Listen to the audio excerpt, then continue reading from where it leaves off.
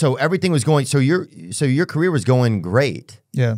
And then you had the instance that happened with the allegations, right? Is that the best way to say it? How do people?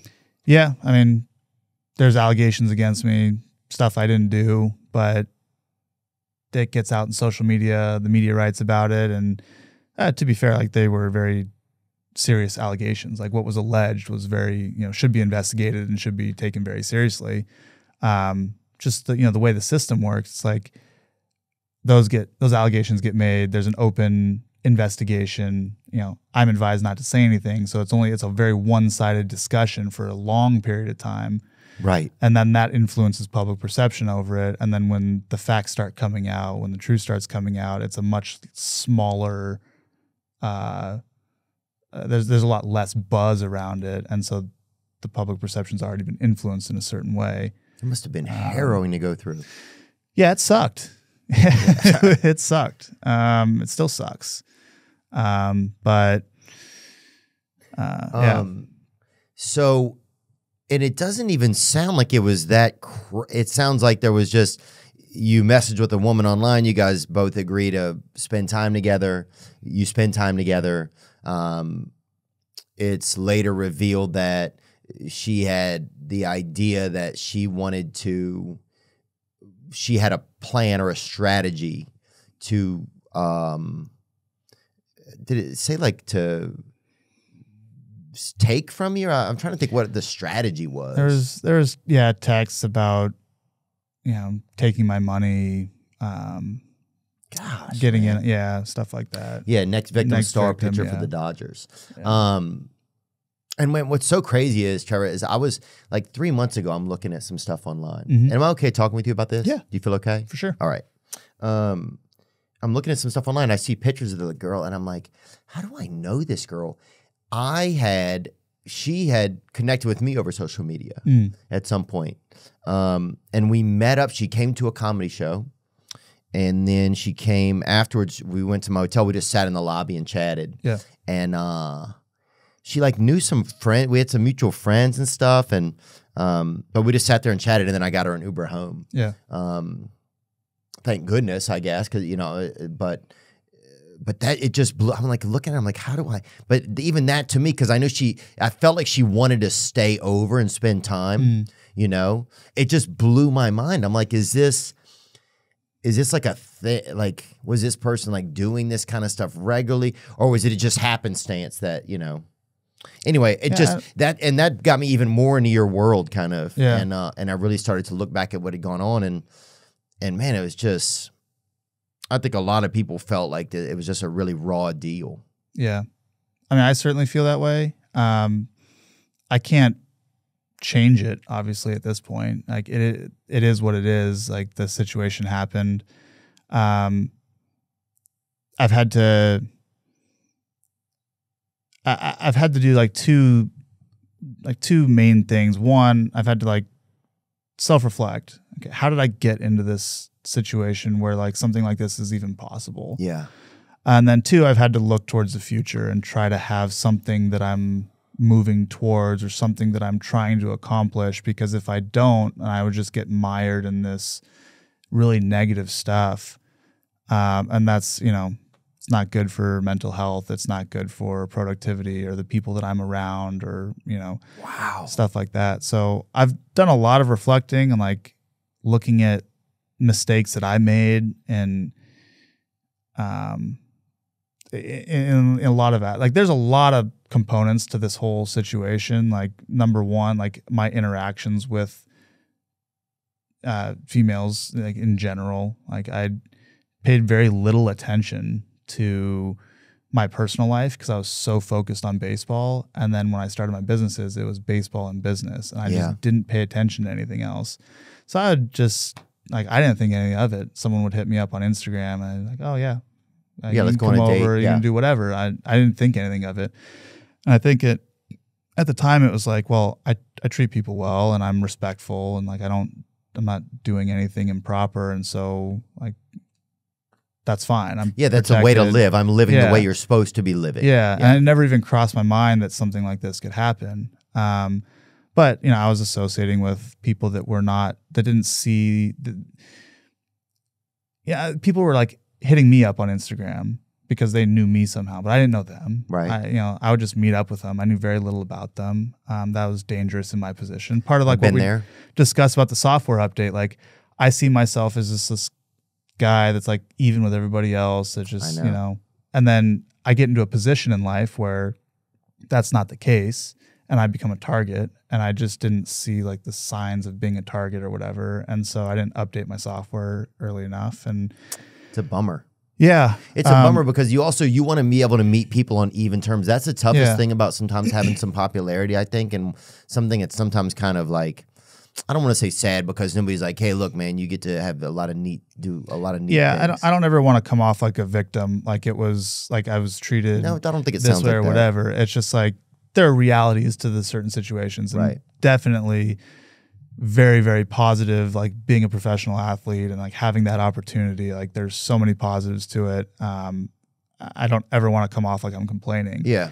But there are certain realities that go along with it that you have to be cognizant of. And I didn't update quick enough to be cognizant of them before it happened. I've updated now. Yeah. Like I've changed a lot of how I do things in my personal life. Like I'm very careful of who I meet and how I meet them. I'm not having the same type of just casual sexual relationships, and I'm not agreeing to do the same types of like sexual things. I'm not like dating a bunch of people. I've like really locked down my personal life and gone back to the square one. Like, what do I care about in a personal relationship? Okay, I want someone that's A, B, C, D, whatever. Yeah. Okay, let me go try to find those things actively instead of just being okay with anybody that's approaching me just to have someone around in those blank moments where like, oh, I have 2 hours at night and I have nothing to do. So like, I'll just have someone. I'll meet up with somebody. Exactly. Yeah. Oh, dude, it's saying, look, I can relate. I'm not trying to take your conversation here, but just young men can relate to that. Yeah. Just the same type of thing. It's like, and even young women, it's like it just becomes a habitual thing. Yeah.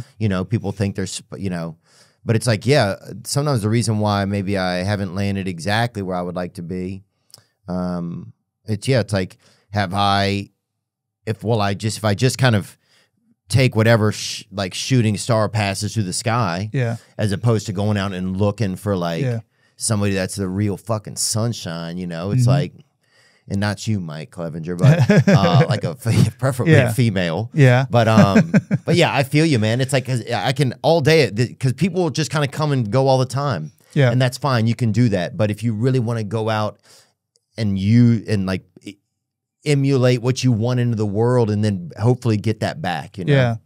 I think long-term wise, like it's just a much more healthy situation for me personally. To be surrounded by people that are interested in the same things, that push me in a positive way to get better, to learn more, to achieve more, or whatever, that support me in moments. That's one of the biggest things is like getting through the last couple years. I mean, even today, like it's still a struggle today with, there's still ongoing like ramifications of everything. But just having the support group around you that like, these people care about you and not the attributes that like not the bank account or the fame or the notoriety or whatever, the lifestyle. Yeah, like when shit hit the fan, right? Was it like, was it totally a shock to you? It was pretty bad, yeah. I went from focusing on my next start to then like this article came out, and then I'm having all these conversations, and then I'm not allowed at the field, and I'm still going to pitch in 2 days, but then I'm not going to pitch in 2 days. And then I can't take the team flight back because I'm not allowed to be with the team right now. And then I can't take a commercial flight back home because my name's everywhere, and it's such a big story that like it's going to be a disaster at taking commercial flight to renting a car and driving from DC like back across the United States in the middle of season, not knowing when I'm going to rejoin it was a. Who drove with you? I drove with my agent, Rachel. Oh, that's sweet of her. Yeah, she was in DC, and then we were there for 2 or 3 days, and then drove back across country. Fuck. Yeah, it happened pretty quick. And then obviously like you have the legal stuff that plays out. You have, investigation and, was never arrested for anything. Was never charged with anything. Yeah, there was never any. That drug out for, drug out is the wrong word because like the allegations are serious and they should have, they looked into them thoroughly, and I respect the hell out of the police for doing that. Like, I think all allegations like this should be looked into with that amount of thoroughness. Yeah. But it lasted for 9 months before the decision was made that there was going to be no charges or whatever. The whole time I was like not able to be with the team. Oh. There was no resolution. I didn't know when any of those decisions were going to come out. So I'm just in this holding pattern. And then there was MLB suspended me. And then there was, we appealed the suspension. Mm-hmm. And then that took another, I don't even remember how long that took, another period of time. Things move slowly in the, as they go through courts and as they go through arbitrations and stuff like that. So. And who was there? Who was like really there for you while you like? Yeah, parents have been great. Rachel, I've mentioned, she was there. My business partner, Tosh. A lot of my employees that I consider close friends, Kevin, Eric. We've hired more people along the way as well that have been like there the whole time. Friends. I mean, there's people that I just know that for, since high school or whatever that like would check in with me. Coaches. I don't want to name names because I don't whatever, but a lot of coaches in that I've known through baseball, a lot of players, teammates. So you had some good support. Yeah. And I think it's because people that I've played with, people that I've been in the clubhouse with, people that I've known personally, looked at their experience with who I am and what they know of me and like what's being said. And they just like, nope, that there's no way there's no way that happened. Yeah. And, so I think, publicly it's been seen as like, I'm this, there's reports that Dodgers organization doesn't want me around and teammates don't this and I'm not welcome here and all that stuff. But like what's been seen publicly and my experience of what's been going on kind of behind the scenes and my interactions with people and stuff like that have been completely different. Wow. So it's actually been good, like knowing that, the people that I know that have been around me have that amount of, I guess, trust or that have had a good experience with me and like believe. Yeah. I saw Mookie Betts said some nice things. There was that's what they put out in the articles. You just don't know with a lot of these articles, man. Yeah. And the lawyers too, that's the shadiest part sometimes is like, it seemed like in your instance, the lawyers, use the media to make you look worse. Yeah. That's crazy. Yeah, exactly.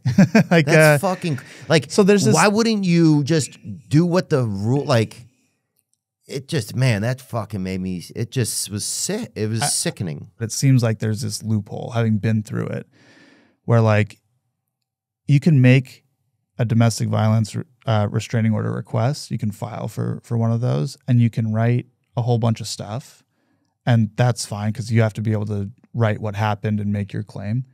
And then that is filed. That becomes a public document. You don't have to attach your name to it, but you can attach the other person's name to it. Wow. And then it takes time for that to go through, to get scheduled, to get heard, to get decided upon. But the damage in today's society has already been done as soon as that becomes public. That like, we went to the domestic violence restraining order court, which is like the lowest standard of proof that you have to in order to get that to win a domestic violence restraining order, like it's the lowest standard of proof. We went to that and won. Like there was no restraining order granted, but in the month, or I think it was actually like a month, I think it was like 6 weeks in between when the initial filing and articles came out and when that happened. That's 6 weeks of one side of the story being out there, and like the damage is done. I can't say anything. And I've had great legal representation, and they've advised me well along the way. And the advice is don't say anything. And it kills me because like I want to defend myself. I want to get the truth out there.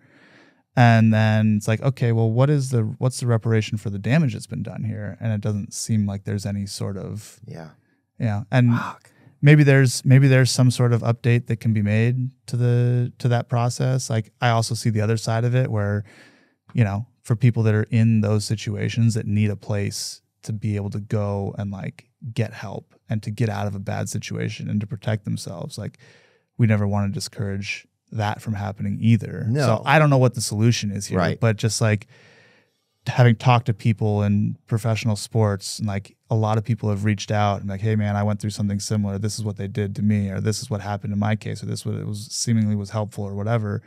Like this is a thing that happens a lot. Again, I just know what happened with me, of just course, from what I've been told, right? This is your instance, yeah. It's you know, the general way is like you make these allegations and then tell the person you're going to file this thing, and they, you know, the implications is going to be very bad for you, and so then money exchanges hands. And I've talked to multiple people where that's been the case. Right. So it's just like people can do that and threat and make, and then you have to pay to get rid of it. Yeah. You know, I don't know how they update it. And it's tough that they don't have to attach their name to it because then there's no real repercussions for them, you know? Yeah. I'm sorry you had to go through that, man. Yeah. You know, I know that doesn't help or anything, but I think a lot of people probably feel that way. We all have our struggles, and I'm very fortunate to be in the position I am, even with all this stuff. Like, I'm not blind to that. And so, again, I never want to come off as like, oh, woe is me, and like I was a victim here or anything like that.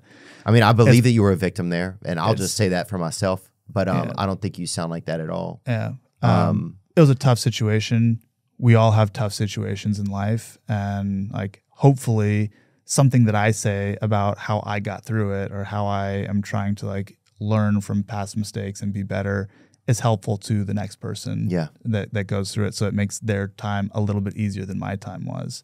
Well, that's thoughtful of you. It's kind of a powerful, to get to that place. I'm sure it's been an interesting journey, you know? Yeah, it's been interesting. I think in like 10 years, when I look back on it, I'll be, I think there'll be a lot of things in my life that have happened because of changes that I made during this time period that I'll be very happy with. Yeah. It's just very hard to like see off into the future when you're so in it, and when you feel like, you know, everything you knew about your world is completely like gone. Like you're basically just torn down to zero. Like, where do I go from here? What am I doing? But as far as like updating the software and stuff, I think I'll be happy in 5 or 10 years that like changes that I've made because of this experience have helped me like grow as a person. And grow, wow. You know. Fuck, dude. You're fucking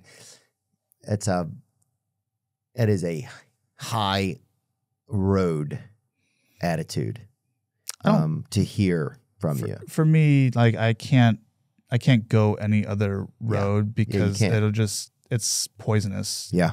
If I didn't have someone to talk to, I would not have made it through this. That's a huge thing. Like, it's scary to talk about things a lot of times and to like be viewed as vulnerable or to be viewed, you know, you don't know how the other person's going to view your perspective, but it's so important. So I'd say, first thing, like, find someone to talk to, whether it's a therapist, whether it's a friend, a family member. You know, a lot of people aren't fortunate enough to have family members around to talk to, or they don't have those relationships, but find someone that you can talk to. And be honest with. Yeah. Like, be able to just tell it how you're feeling it. Yeah. Be honest about how you're feeling. Yeah. Yes. That's the biggest thing I'd say. And then having some goal. Like, humans need a purpose. Like, we don't do well when we're like just existing and we don't have anything to do. And if you can find some purpose that's controllable, that, like, you know, for me, it was business. Like, I had a business. So I woke up in the morning. I'm like, okay, how do we get this thing firing? Or how do we make a better video? Or how do we edit this way? Or, okay, I got to figure out what hire do we need to make. So there was something that I was in control of, that I was actively doing, that I could distract myself in a way from the negative stuff and like focus on something that was like aspirational. Like, okay, in the future, when all this stuff is done, because it's going to be done at some point. Right. It may be a day, it might be a year, it might be 10 years. It's not going to last forever. So at some point in the future, when it's done, what is it that I have that I've been building that I can like aspire? What position do I want to be when this is done? Like, and can I make progress towards that? Like, that's how I was like talking about it and having some sort of aspirational goal that I was chasing. But yeah, like the support group is so big, man. Yeah. Like just being able to vocalize your feelings is important. Yeah.